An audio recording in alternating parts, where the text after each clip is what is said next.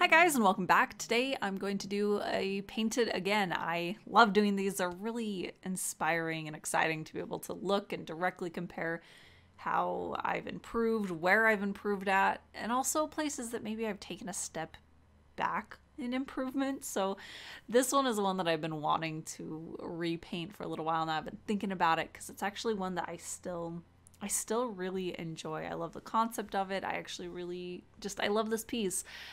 There are plenty of flaws, but there's a lot of charm to it too, which I really enjoy, being able to look at an old piece and have fondness for it and not just looking at it with a more critical eye. So anyways, this one actually, the original, was the very final assignment that I had in my watercolor class in college, and it was actually the very last semester of my whole college career. So this is like right at the end, right before I went off to be all on my own as I was trying to continue learning and growing. So it's this nice little benchmark of the transition between when I was going to classes and I had instructors and I had that structure behind how I was learning how to get better, and then to the point where I was just off on my own and I still wanted to get better and I was still practicing that, but I had to figure it out on my own. So it's kind of fun to be able to look at this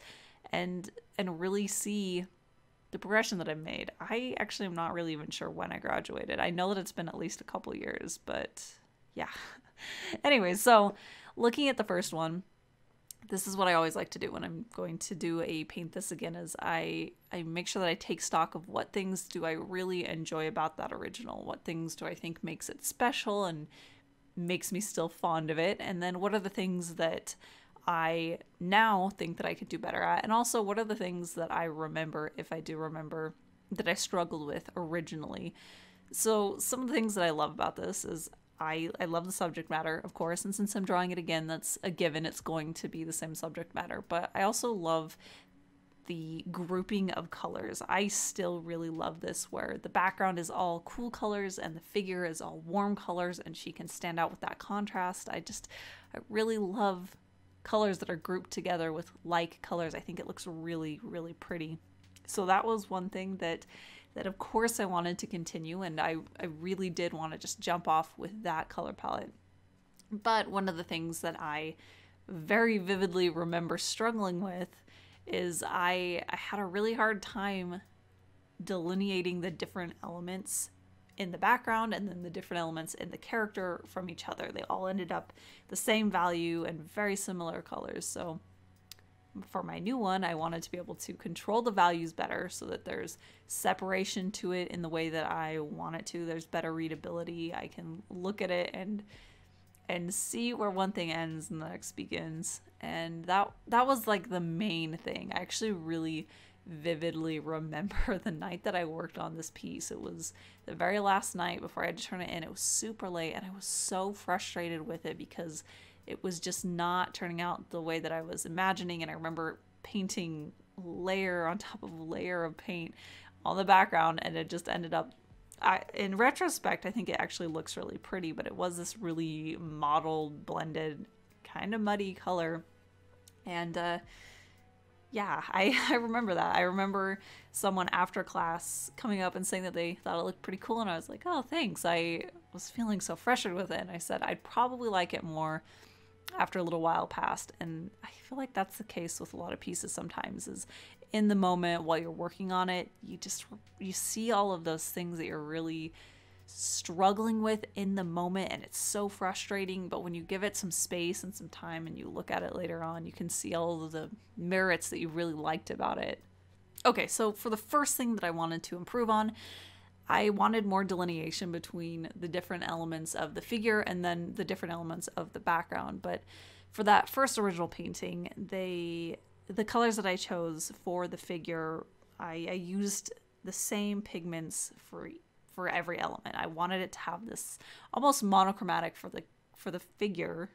So I kept picking the same colors, and I love doing that actually. But I ended up doing it so that every element overall was basically the same color.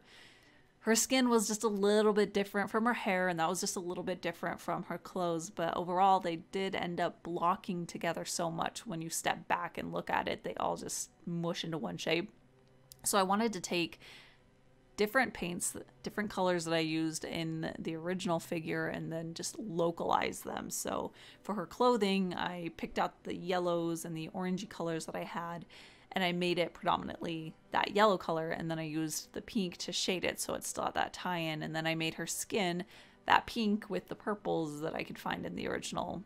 And then I made the hair really pink. That was the main place that I wanted to focus that pink color that was the main color of the original figure.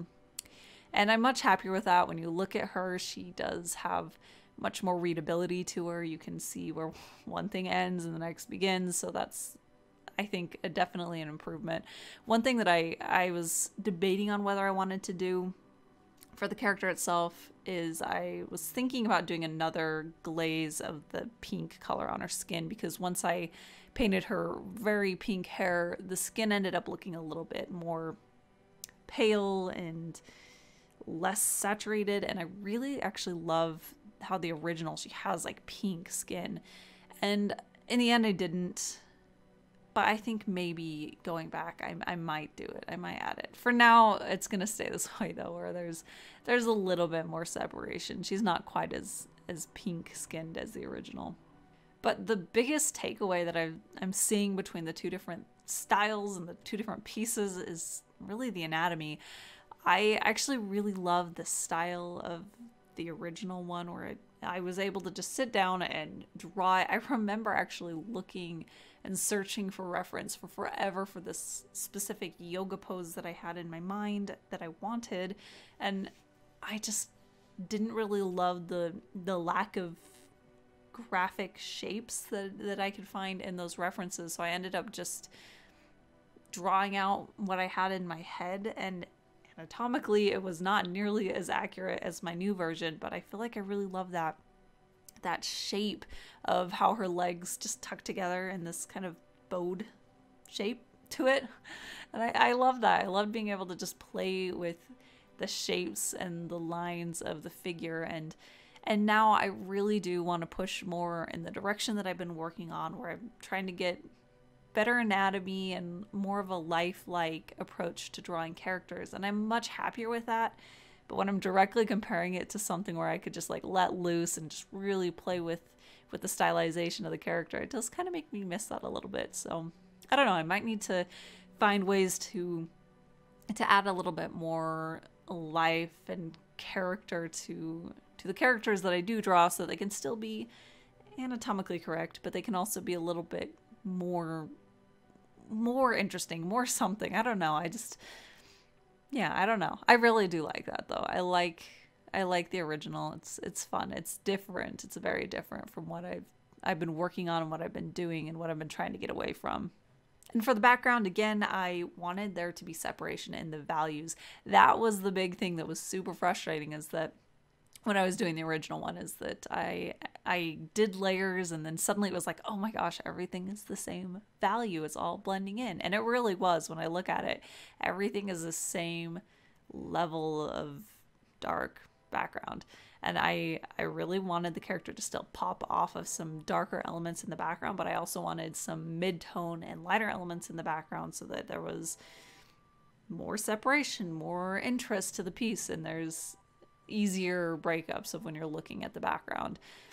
I do think that I wish that I had actually made the lighter areas in the background a bit darker, so that overall she just really popped off from the background. This kind of like a spiky design thing behind her head, I would have liked if it was just a touch darker, so it did have a little bit more of a secondary read. But I did also choose to make it significantly lighter than the original, because I wanted it to have like this halo effect around her head. And since it was going to be lighter and then darker on the inside and then the character, I thought that it would have the look that I wanted. But really, I don't know, there's just something about this, like, it was based on like a rose window, a stained glass rose window. And I don't know, that original one, I just really love it. And I could not capture that same energy as that original one. I spent so long very carefully crafting this new design where it's much more symmetrical and everything lines up correctly. And the original, it was not. The little segments are all kind of their own shape and size, but it just has a lot more sharpness to it and interest. So that's like the one thing where it's like, when I look at this, the original still surpasses in that particular area.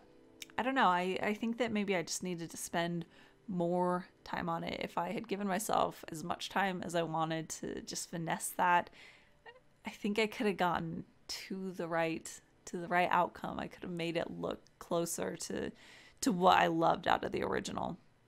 I'm just so happy that I've finally been able to do a paint this again for this specific piece. I loved it. I had a lot of fun painting this one. I do actually have the original and prints of this one available at my shop, so if you'd like to own Lotus, the name of this painting, then there is a link down in the description that'll take you over to my art shop where you can check that out.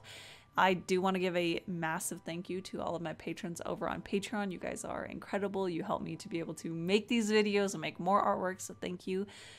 And yeah, that's about it. So I will be back next week with another art video. So thank you guys for watching, and I'll see you then.